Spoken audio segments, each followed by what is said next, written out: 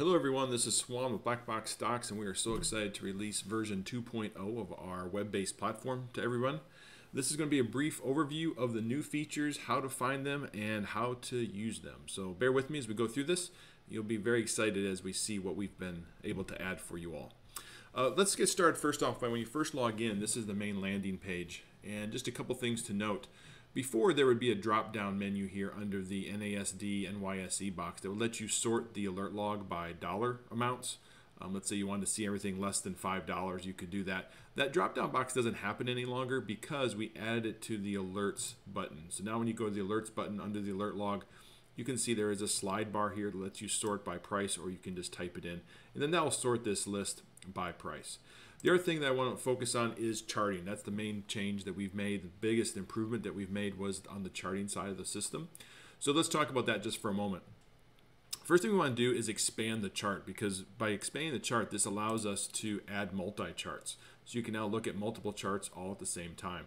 In order to do that, you expand it, then we're going to come up here to grid, and you can see there are 12 pre-designed layouts, or you can choose your own if you'd like. Very similar to other charting platforms that are out there.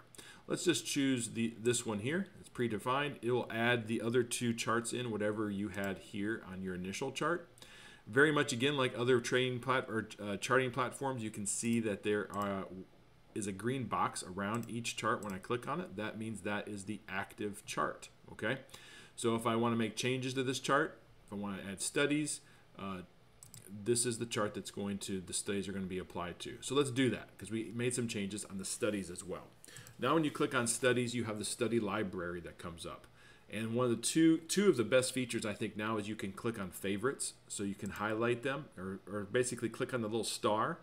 And as you click on the star, it's going to move those to the top for you. We also added the go, no-go trend.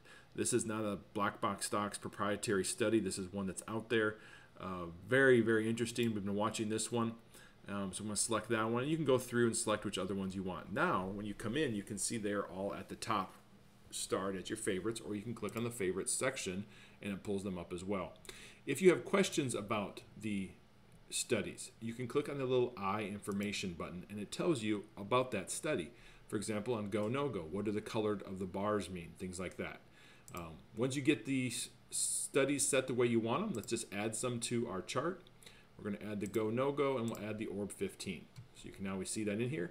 Then I can go to view and hit save view, and I can call this whatever I want. We'll call it go, no go, and orb. Hit save. Now when I go to views, you can see I had a previously saved view, and I also have this one as well. So now when I come to this chart down here, I don't have to do all of those steps. I can just click on the one that I want and add it to the chart. If I want to change the time frame, I can do that as well. Go to 7 minute, see what it looks like. This chart, I'm going to do the same view, actually a different view, and I'm going to add that one in. So I've got the cues on the 1 minute, the cues on the 7 minute, and I can add the cues here on the 3 minute, and now I can watch these as they go through. The other nice feature is under plots. If you click on this, you can toggle one of them off. You can toggle studies on and off as well. So if you just want to see a clean chart, you can just do this, and then it's back to where it was, and then to add them back in, just turn them back on, and you're good to go. If you want to see this chart in full screen, just hit this expand button, and it takes it up to the full screen. Hit the minimize, and it takes it back to where it was on the screen. So a bunch of new features here. Also under events, there is a new option called Signal IQ. Signal IQ is very interesting. What it does is it lets you take different studies and lets you create signals on the chart that will give you a little pop-up icon on the chart that tells you when something happens. So a lot of information on this. I'll do a separate video just strictly about Signal IQ, but this is something that you can play around with as well, and you'll see it on the chart. It'll give you little tags, kind of similar to this no-go or the go, except it's a little, you can change whatever icon you want to show when a certain parameter happens on a different indicator or study. If you want to move a chart around, you can do that as well. You're going to click on the little 3 dots at the bottom of each chart. Each chart has one of those. Let's say I want to move this chart over here. I can just click on this and say move left. It swaps places. If I do the same thing, it'll swap places with the top one. So you can move charts around very easily. If I want to add another chart, I can do that. I can just hit add to the right. So I'm going to put a new one to the right, which will bump this one to the top, and then I'll have 4 charts. Add to the right. That one goes to the top. Now I've got this new one here that I can then change to whatever I want as well. Or I can just remove it all together, and it brings this back to that standard layout that I have selected here. Now the next question is, a lot of people wonder, hey, I like to see multi charts, but I also want to see option flow at the same time. Can I do that? Yes, you can. All you got to do is click on options.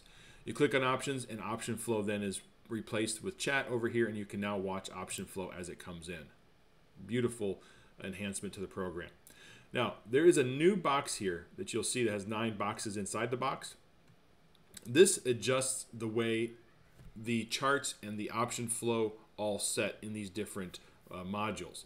For example, if I click compact, what this does is it takes option flow and turns it into the mobile version of the option flow, which gives your charts more room. This is the absolute largest way you can view charts, is when your options flow is in compact mode.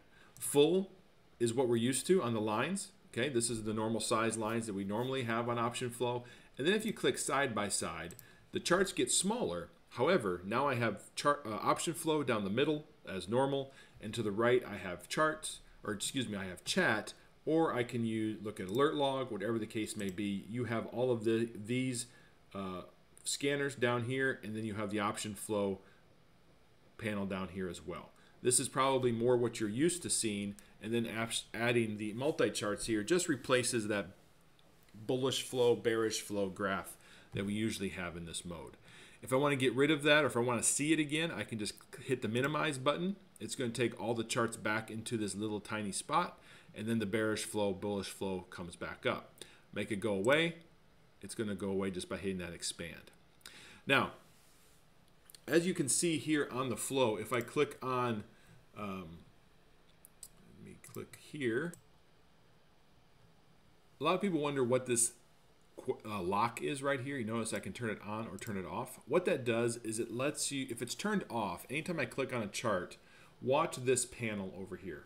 If I click on Qs, see how it sorts to the Qs. If I click on Tesla, this chart is going, this graph scanner is going to sort to Tesla. If I lock, however, that won't happen anymore. See, I can click around and the site does not sort according to my chart. So that's kind of a nice thing to have, because what we found during testing was as I was clicking on different charts, my flow and my scanners were always filtering, and I didn't want that. So that's how you can get away from that happening, is just click on that lock feature, and then your charts are locked from sorting. Now what it will continue to do, however, is if you click on a ticker that's in flow, then you'll get that sort where you get Apple here, and your chart switches to Apple as well. Okay.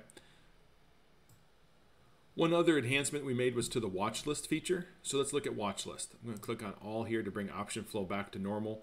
I'm going to click on watch list. As you have your watch list pulled up, you've got 3 columns now that have boxes that you can check.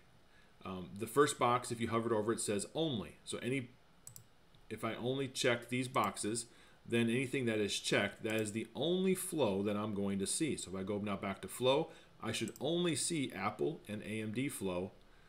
Let me click this here. Once I set my filter to only, right there, see that? So you have to set your filter to only, hit apply. Now I'm only going to see Apple and AMD. Why? Because on my watch list, those are the only 2 that are checked. And you can see because I have it filtered on, this box is highlighted in green. Now if I uncheck these boxes and hit omit, now when I go back to my flow and go to filter, I can go to omit. Now I will not see any Apple or AMD flow because I now have it omitted.